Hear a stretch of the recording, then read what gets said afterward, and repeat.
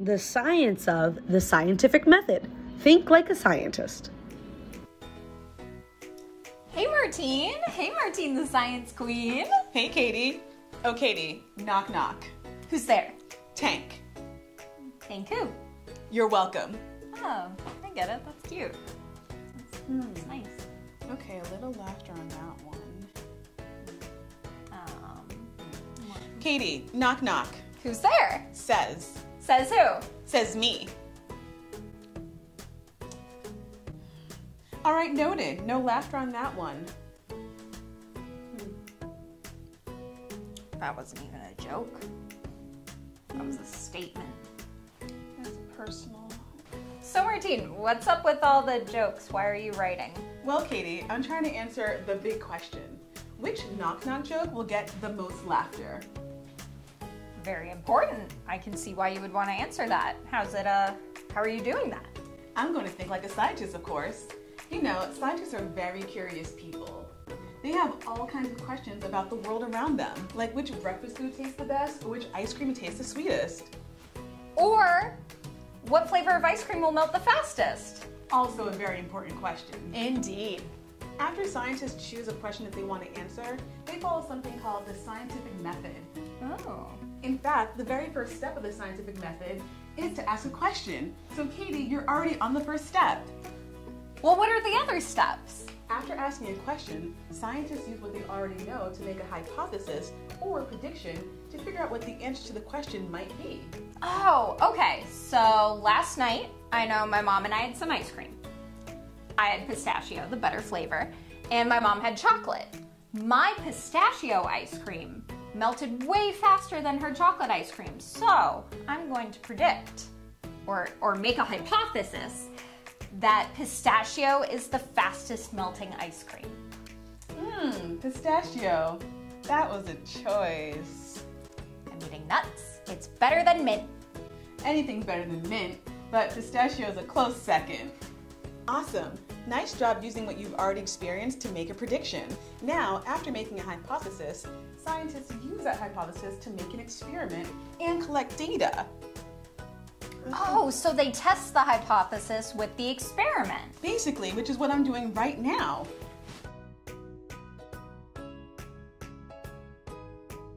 After collecting all their data or information, they take a closer look and draw a conclusion and answer to their question. And then they share the results with others so that everyone can learn. Cool! So it is cool. I actually have some friends at Pfizer who are going to show us how they use the scientific method every day. Oh, awesome. Thank you. All right, young scientists, let's watch.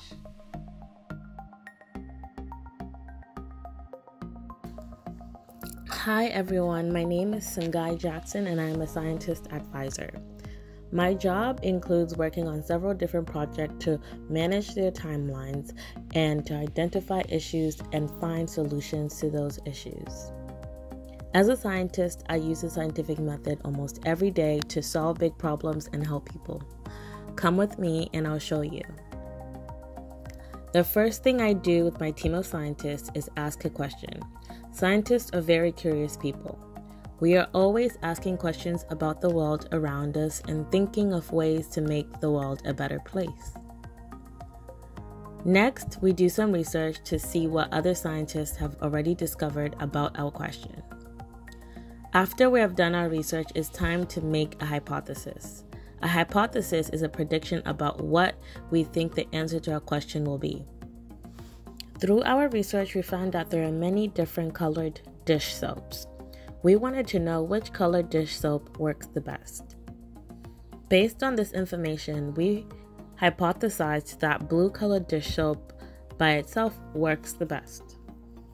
Now for my favorite part, experimenting and collecting data. Experimenting is a way to test out our hypothesis and see if we're correct.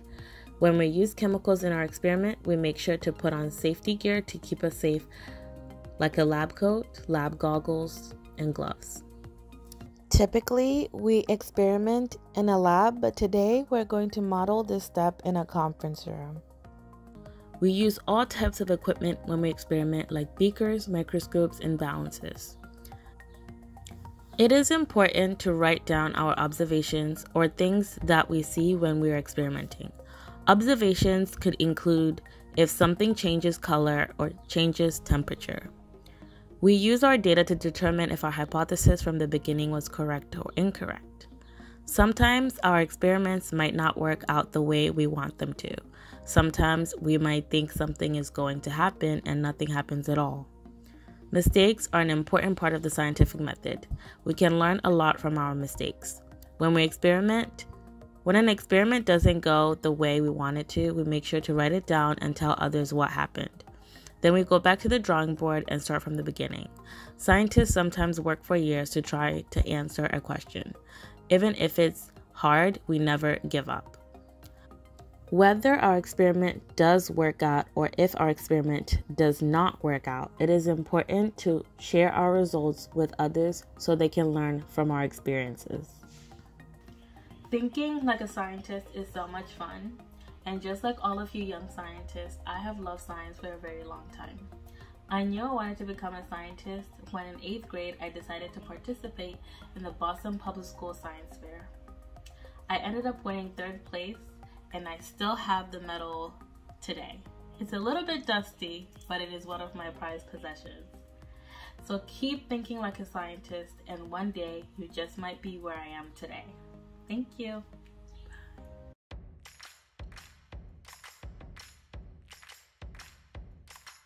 Wow, that was really cool seeing the scientific method in action. That was really cool, Katie. Do you want to see if we can use a scientific method to solve real-life problems? Yeah, that sounds so much fun. All right, and I may even have some surprises for you and the young scientists at home. Ooh, I love surprises. I am so excited to be doing this with you, Martine. Martine? Martine? Martine! She's gone. Just like Hannah. Oh, Martine! Martine the Science Queen, what do you got there? Actually, Katie, I'm actually Martine the Question Queen. And I'll tell you why. Because, Katie, the first step in the scientific method is to ask a question. And today, our question is about these pennies. Okay, Martine the Question Queen. But what question could you possibly have about pennies? Well, I found these pennies in my kitchen the other day, and I want to give them to my sister, but I don't want to give her dirty pennies. So I want to find a way to clean them. So my question is, what liquid will work best to clean these dirty pennies? Oh, that is a great question, actually. I did something like that recently where I had to clean all the copper door handles in my apartment, and I used vinegar, and it worked out great. Ooh, Katie, you're already doing the next step of the scientific method. Brainstorming! Brainstorming? Yep, brainstorming. You're already using experiences that you've already had and things that you already know to try to come up with solutions to your question. While you were talking, I was doing even more brainstorming. And I thought that we should also try cleaning the pennies with lemon juice, because sometimes my mom cleans the sink with lemon juice, and that also works really well. Great idea, Katie. I will add lemon juice to our list of items that we're going to be using to try to clean these pennies. I'm also going to add soapy water, because we know that soapy water is used to clean our hands, and it does a pretty good job at that. That it does. All right, now that we have brainstormed, it's time to make a prediction. You're a chicken. Oh yes, Katie. You see, I have a friend who's very, very much about the scientific method. He goes by Chicken. Yeah, I'm sorry. I mean Prediction Chicken. He has some feelings when we just call him Chicken. You let a chicken into our set? Mm-hmm.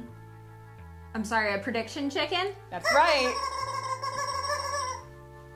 Prediction chicken! That's awesome! Prediction chicken, what do you think will be the best cleaner for our pennies? Okay.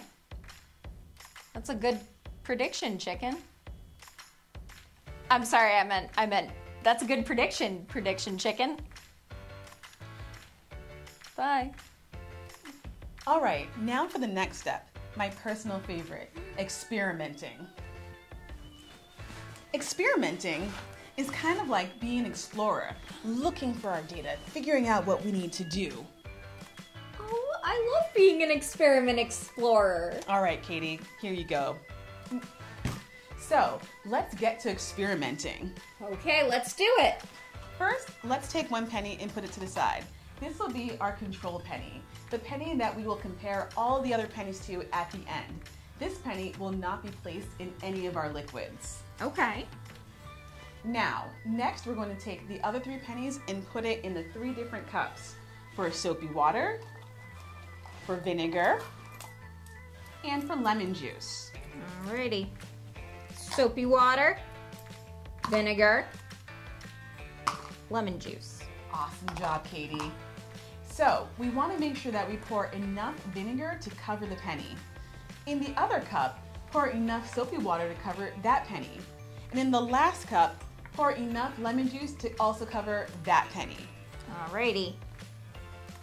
Gonna open our lemon juice.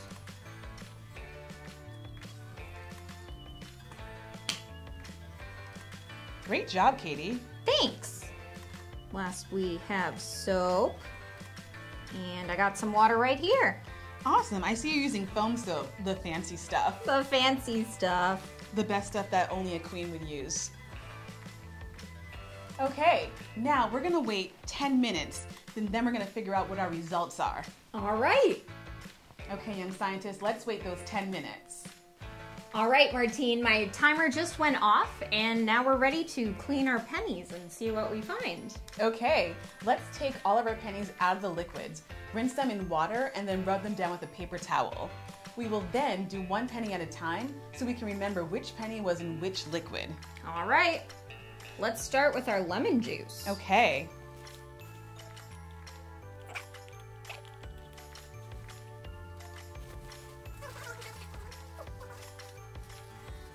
We got some of the dirt off, but it's not looking like all of it.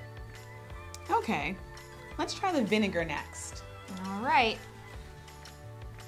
Thank you.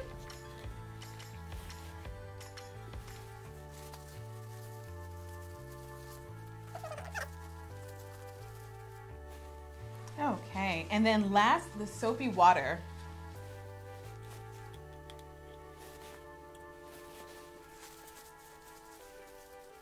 Ooh, this one didn't do anything. Ooh. But we do know that soapy water does clean our hands, so keep using it, young scientists. Okay, so now let's take a look at our pennies and see which one cleaned it the best. So first we have the lemon juice. What do you think, Katie? There's some shine on it. It does look like that. What about the vinegar?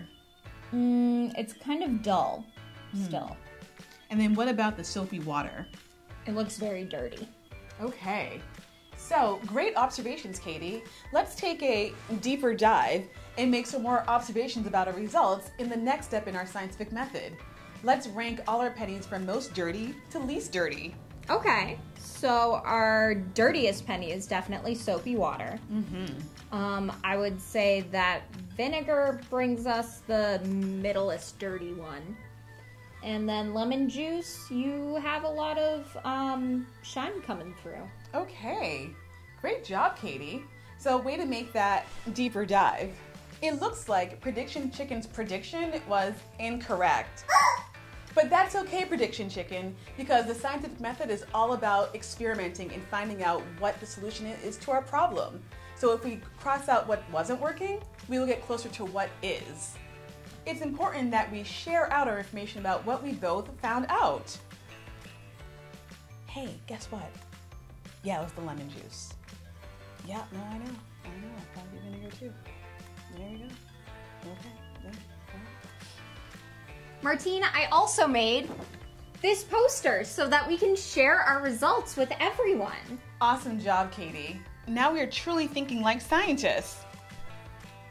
Cool. Katie, Yeah? I think I figured it out. Oh, figured out what, Martine? What the most funny joke in the world is. Lay it on me. What do scientists use to freshen their breath? What? Experiments. Get it? Like experiments?